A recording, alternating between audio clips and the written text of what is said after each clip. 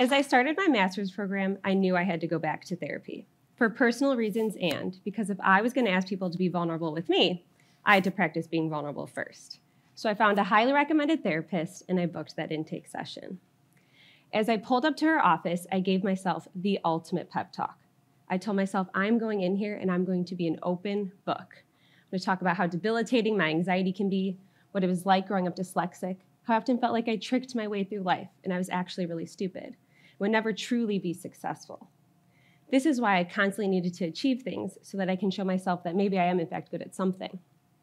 How growing up with an Irish immigrant father meant accidents, they do not exist. And having family a country away comes with the hardest goodbyes that don't always turn into see you laters. And I would finally tell someone about that one night in college that left me with so much shame and inappropriate self-blame. This is me immediately following that pep talk. What can I say? I'm a millennial. Did I really go to therapy if I didn't Snapchat about it? And being vulnerable can feel sweaty. So I walk into Debbie's office, that's my therapist, and I sit in her white chair, a bold choice if you ask me. She's got a fire going, 2 dogs. The therapeutic vibes could not have been higher. And then she asked me that golden question, what brings you in today? I pause, take a big deep breath in, and I respond, nothing really. That's it. That's all I said. Me, the person who dedicated their entire life, went into thousands of dollars of debt to become a therapist, couldn't open up. With time and work, Debbie knew it all and more, and she helped me grow immensely. She helped me find self-confidence in a life without panic attacks and constant self-doubt. She taught me how to do things for myself, not for that external validation. She helped me get a pretty clear ADHD diagnosis that was missed when I was a child. I spent less time worrying, more time living, connecting, and creating my future. When we feel good, we do good.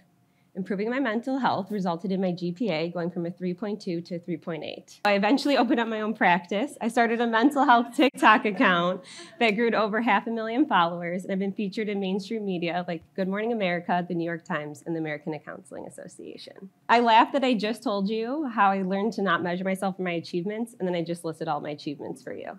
But what I want you to know is I was functioning, and I could have gone on without therapy.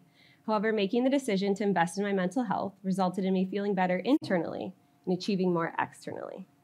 I share this with you today because I want you to know I understand how hard it can be to make the decision to invest in your mental health.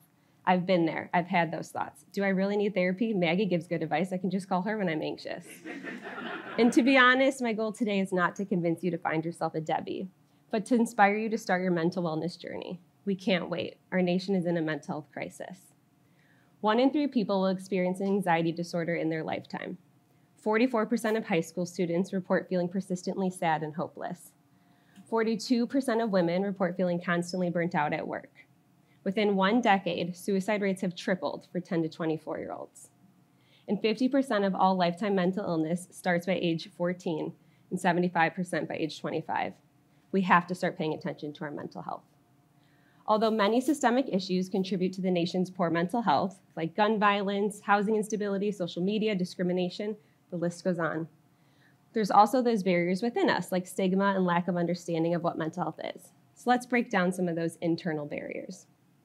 When I talk about mental health, people often think of the presence or absence of a mental health condition. However, mental health is something we all have. Understanding this helps us acknowledge someone can experience poor mental health and not meet criteria for a mental health condition. An example of this is a teen who maybe is going through their first breakup. They don't meet criteria for depression, but they're not eating, they're struggling to get out of bed, and they swear they'll never feel happiness again. The World Health Organization defines mental health as our emotional, psychological, and social well-being. It impacts the way we think, feel, and act. It determines how we handle stress, relate to others, and make health choices. We've often been fed this narrative that mental health is like physical health. If you hurt your ankle, go to the doctor and get it looked at. If you're struggling emotionally, go to therapy and talk about it. While this is helpful, it is incomplete. It puts the burden on the individual to be able to identify when their mental health is struggling enough to reach out for help. And people are notoriously bad at recognizing when they need help. Many of my clients can quickly tell me the first 3 digits of pi, but struggle to give me 1 word to describe how they feel in a specific moment. To put this into perspective, I want you to guess how much time on average it takes from the onset of mental illness symptoms to treatment. 11 years. 11 years. So when someone's mental health is struggling to the point that they meet criteria for a mental health condition, it takes 11 years for them to get the appropriate treatment. So I'm talking to you when I say I hope you've learned that mental health is something we all have, and we can always improve. And one thing I do not want to be a barrier for you is stigma or lack of understanding of what mental health is. My dear friend Stacy and I were reflecting on this 11-year delay, and how do we avoid it? How do we help people before they're sitting across from us in our office? And the number one thing we found ourselves coming back to is self-awareness, the ability to recognize what you need in any given moment. We put a name to it. We called it Take Two. But before I explain to you what Take Two is, I want to share with you a time that I needed to take two, but did not have the self-awareness to do it. So during graduate school, before I met Debbie, I had procrastinated on a paper and ended up having to pull an all-nighter to finish it. When my boyfriend knew I was stressed, he brought me dinner to try to cheer me up. When he arrived and there were 2 mushrooms sitting on top of my chicken fried rice, I started crying. When he asked, "Why are you crying?" I explained, "You know I hate mushrooms and now I can't eat this dinner." You could literally take the 2 mushrooms off and you would have never known they were there, which is what I typically did, but I was stressed. If I had better coping skills and self-awareness, well, 1, I wouldn't have procrastinated my paper, and 2, if I did procrastinate my paper, I would have said, "You know what, Danny, tonight I just need to cry over some mushrooms." Instead, I ignored him for the rest of the night. So building self-awareness daily helps us avoid, and when unavoidable, manage emotional distress.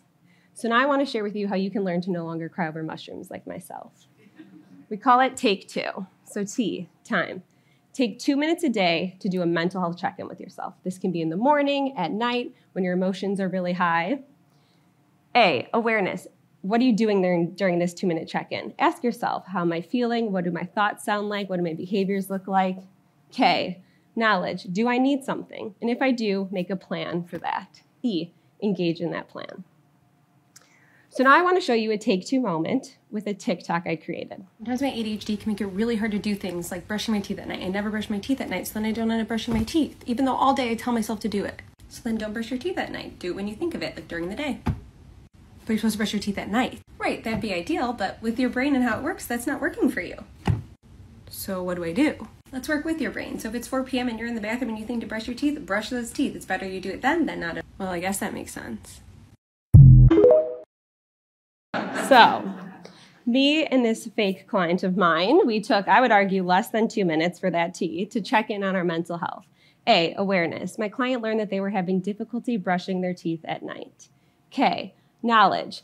We discussed that it's more important that they brush their teeth than they do it at the correct time. So we made a plan. Brush your teeth when you think of it, not just at night. E, engage. This client engaged in that plan, and they've been brushing their teeth every day since. Now, I want to back up for a minute. Before I posted TikTok, I typically send it to my mom, and I ask for her opinion. When I sent her this specific TikTok, she responded, not your best. Hi, Mom. I decided to post it anyways, and it received over 5.3 million views and almost 1 million likes. Yeah, moms can be wrong. Who would have thought? As I was reflecting on why this TikTok resonated with so many people, I turned to the over 6,000 comments. And there was one common theme: liberation. People felt liberated by the fact that you can take something that you've been taught needs to be done in a specific way and instead find a way that works for your brain. And that's what Take Two can do for you. Start to build that self-awareness and make small change and watch big change happen over time. So start to Take Two. Leave a notebook next to your bed, create a note page in your phone, and start to build that self-awareness and watch your mental health change. Thank you.